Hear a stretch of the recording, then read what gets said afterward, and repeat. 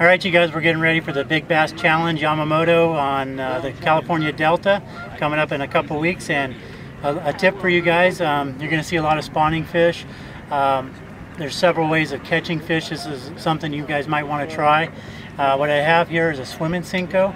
What I'll do is I'll take a nail weight and embed it through the head here, and 23. maybe about 1/4 ounce. Then take an O-ring here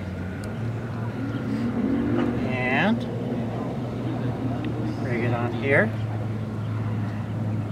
which probably not going to happen. Oh, here we go. It's going, baby. All right. So we get that on there. All right. And then what we'll do is take a 2-aught hook here and basically go through the ring there.